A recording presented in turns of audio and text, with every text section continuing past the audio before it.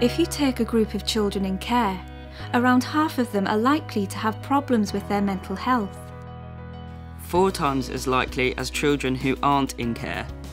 Being in care might mean living in a children's home or with a family member under a care order. But to help us understand why mental health is important throughout the system, we're going to talk about foster placements like mine. Mental health problems are sometimes progressive. That means that if we don't do the right things at the start, the problems just get worse and worse. The longer we leave them, the more expensive they are to treat and the more painful they are for everyone involved. When you are struggling with your thoughts and feelings, you can sometimes do things or say things that are hard to understand. And this so-called challenging behaviour can be misunderstood and puts a strain on the child-carer relationship, and can eventually lead to foster placements breaking down. A broken placement is where a carer feels that they can't help you anymore and might even worry that they aren't cut out to foster a child. Or a child comes to the equally difficult decision that they're living in an untenable situation and that they want to leave. It means crisis support will come in and try to sort things out. It means a new placement has to be found, and if challenging behaviour is seen as the problem, perhaps a move into specialist foster care. Or a children's home. These are sometimes expensive options, but more importantly, having a childhood without a dependable caregiver makes it harder to trust people. Before I was 16, I moved house 25 times and had 15 different foster placements. You can start believing that it's your fault. Like you don't deserve to have someone who cares.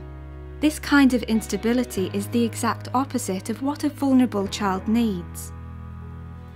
When placements fail again and again, we have failed, and we risk a carer giving up fostering. Or a child just giving up entirely. At the NSPCC, we believe we all have a responsibility to break this cycle. We've spoken to lots of people.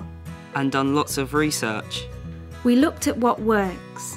And what really doesn't. And this is what we found.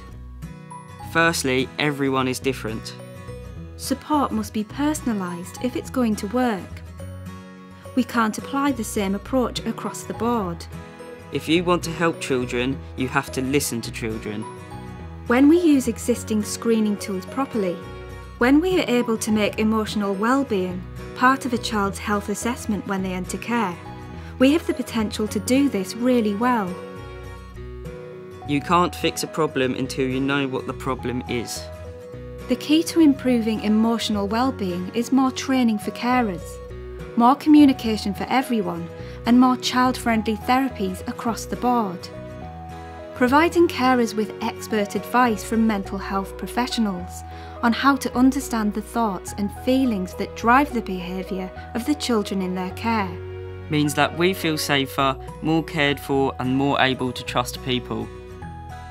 Encouraging communication between departments and professionals helps them to work together better. And better support each other and the happiness of the child. Getting some emotional support without it feeling like a hospital appointment. And offering counselling as well as creative and social activities that can help build relationships and self-esteem. Means that we find it easier to get the help we need and easier to deal with what we've been through. And when we do all three, train, communicate and offer child-friendly support, we find that the cycle of despair doesn't have a chance to begin. Saving placements means saving children from feeling like they've been rejected again. It means saving foster carers from feeling that they have let a child down. It means saving on crisis teams. And new placements. And all the other stuff when you move. But most importantly of all, it means saving lives.